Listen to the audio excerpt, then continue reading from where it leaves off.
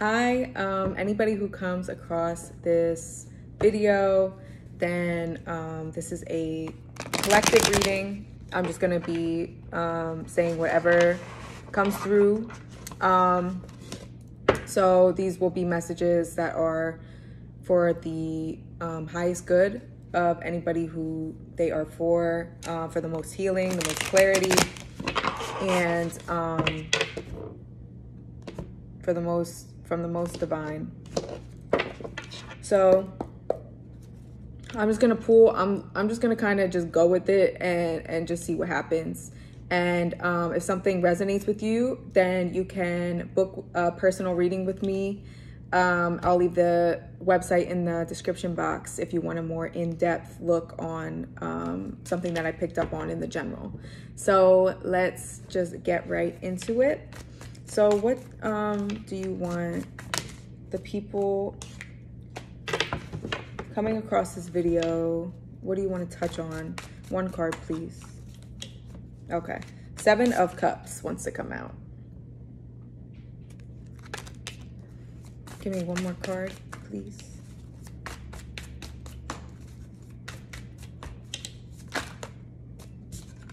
Three of Swords. One more.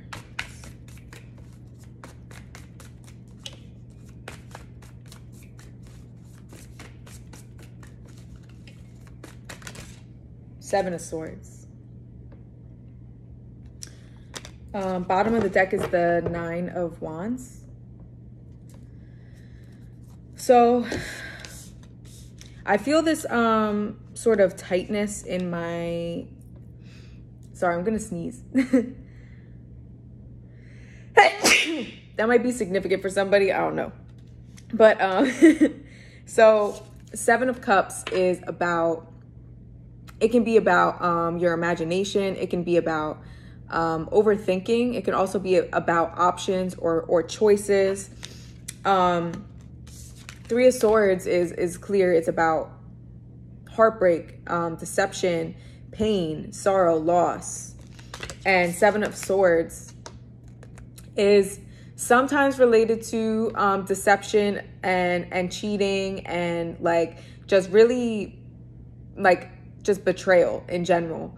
But it also can be a card of kind of going your own way and forging your own path. And then the 9 of Wands being kind of like the overall energy. And the main reason why these cards came out is telling me because this card signifies strength and resilience and overcoming adversity. And this card also talks about overcoming these things, but still having a chip on your shoulder and still fearing the worst, still having those same thought patterns and those same expectations of things not going your way because they never have, or you felt like they never have, or people have always done you wrong. So you still have these weary thoughts, these weary feelings and just fears and anxieties that really have a hold on you truly enjoying your experience. Even if you have been blessed with say a great relationship or somebody who isn't, you know, deceptive, who isn't going to break your heart, who isn't, you know, looking at all the other options that they could have. Even if you have somebody who's loyal and who's loving, who you have prayed for and hoped for, the 9 of Wands is still being in that energy of overprotective of yourself. And there are going to be people who say you can never be too overprotective. That is wrong. You can be so overprotective to a point that you don't allow yourself to receive, that you don't allow yourself to feel love that you've finally been blessed with. And you can't even tell the difference between somebody who's deceptive, somebody who is like somebody from your past or what you're used to dealing with, to what's new, because you are still in this, you're still seeing things from this same viewpoint of this will always be my story. These people did this to me, so therefore People will always do that to me. All people are like this. People suck. All men are like this. All women are like that. Nobody's loyal. Hoes ain't loyal. Like, like going through life like that is not going to fulfill anybody. And, you know, it's hard to overcome these negative patterns when it's all you've known. So there's compassion in that. There's understanding in that. But the main thing is that you have a choice. You have a choice how you want to live. You have this life. You know, this is the only life that you know as of now that you have. So why waste it worrying? Why waste it being fearful, worrying, thinking the worst? You know, everybody has a light in them. Everybody has they're a pure part of them. It's the things that we go through that make us, you know, hard, that make us angry and resentful. But these things are not free. Like being resentful of people from your past and being still carrying that hurt or still carrying that resentment toward them is not free for you to carry just because they did it to you. It still costs you new experiences. It still costs you being able to receive love when it's finally in your face. Yeah, Six of Swords is about transition. It's about moving from chaos and you know, just battle and strife to calmer land, to calmer waters, to peace. It's all about moving forward or changing, you know, moving to somewhere that is serving you. And that could be moving to a place within yourself that's serving you, like changing your mindset or changing how you view things.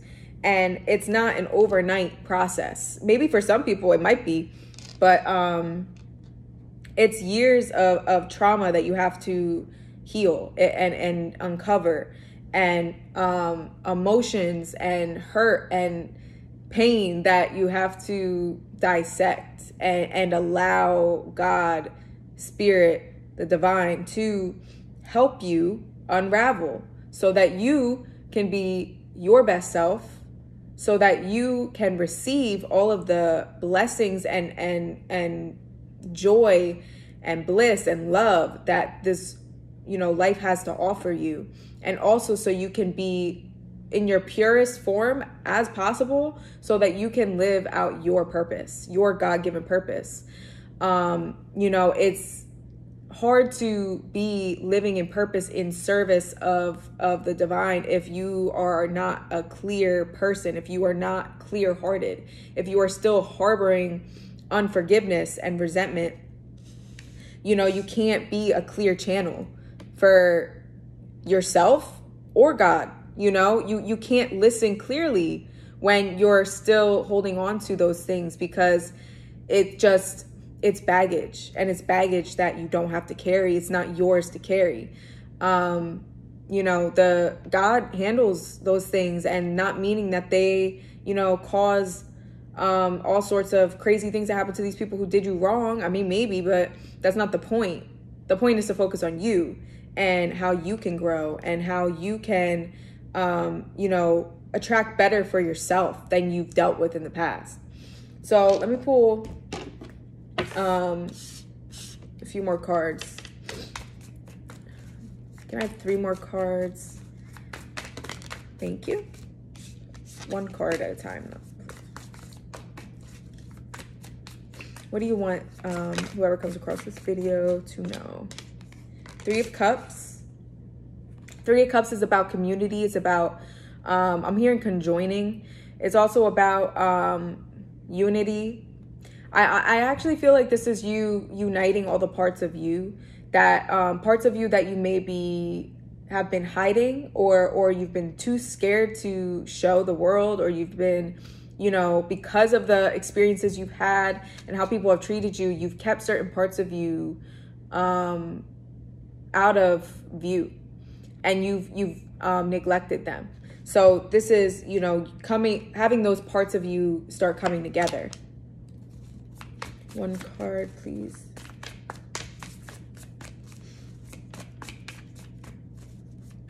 And also I'm getting from this card being present, being more present in your life, taking literally moment by moment. The Hangman. The Hangman is all about changing perspective. It's all about changing your mindset. It's about looking at things in a different way. I'm hearing this will free you. If you can be open to letting God kind of show you what you're not seeing or what you haven't been willing to see because you've been so stuck on what if they hurt me?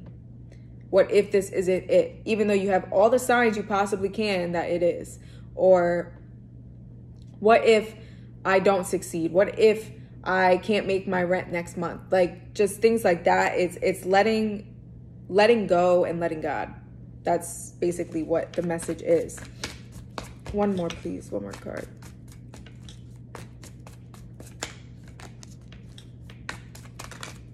Two of Wands. Two of Wands is about patience. It's about waiting. It's about where am I going? What is next for me? Where are you taking me, God? Like, where am I going? Also with Four of Swords at the bottom, Four of Swords is about healing. It's about reflection. It's about introspection. It's about taking a step back and looking at things from a different viewpoint, from an objective view. Literally actually looking at things, looking at yourself, looking at, why do I do that? Why do I feel that way about that? Or why am I still so angry? Why do I feel so trapped? Like, just actually asking yourself these questions and being able to nurture yourself, counsel yourself. And once coming to these awarenesses and these clarifying moments of who you've been and where you want to be, these are going to be the moments that are pivotal and that change your life, is being more self-aware and really actually taking the time to, instead of going to get to know yourself and not judge yourself while getting to know yourself, actually being accepting of yourself and all the parts of you, even the ones that you don't like, the ones you haven't faced. It's what we're here for. And it's what all your experiences in life have been there to show you. They've been there to show you. They've been there to show you what you want and what you don't want, what's real, what's not, what's worth it, what's not worth it, like what is valuable to you. These are what all these experiences have been there to show you. Even the negative ones, they've been there as a teacher. And when you can start looking at yourself and the experiences you've had from a different view, even just like doing something, like kind of making it like, okay, let me see, how would God look at my life? What would he think of my life? Like, if I was God, what would I think of my life? Like, just kind of playing, like just having those conversations with yourself and putting yourself in different positions. And I mean, obviously too much of that is detrimental, can be, but if this is something that you haven't done yet, you're being called to introspect, because you're going to actually find a lot of wisdom, a lot of answers that you've been seeking. You're going to find actually within you, and within you looking at yourself. You already have them. You already have the answers. And it's just about actually, you know, like waking these parts of you up. And I feel like that's the main message that's coming through, is that Spirit wants you to start looking within more and start trusting yourself more and start unraveling your experiences and your life here. And so you can really figure out what it is you actually want for yourself. What do you actually want to be? What do you actually want to do? What would really fulfill you? And if you don't know, that's fine too. That just means there's more work to do on yourself, and there's more learning to do on yourself. And so I'm trying to see if there's anything else.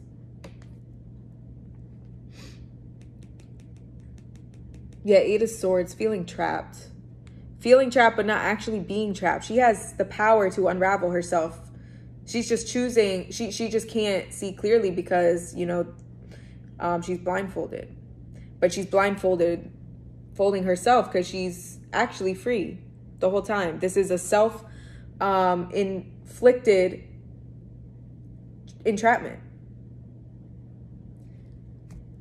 The power is in you, and you've always had this power. But again, it's about waking yourself up. Like looking back and seeing all your experiences and realizing you wouldn't be who you are if you didn't have all of those experiences. Like you wonder, if I didn't go through that, like, would I be who I am today?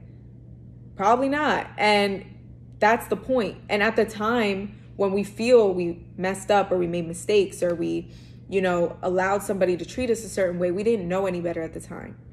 And you really start doing better for yourself and start treating yourself better and setting the right boundaries and knowing more what's for you as you evolve and as you know better. So I hope that this helped somebody. Let me know if this resonated. Again, I'll leave my info, the website to book readings or healings with me if anybody's interested. And I will post again soon. Bye.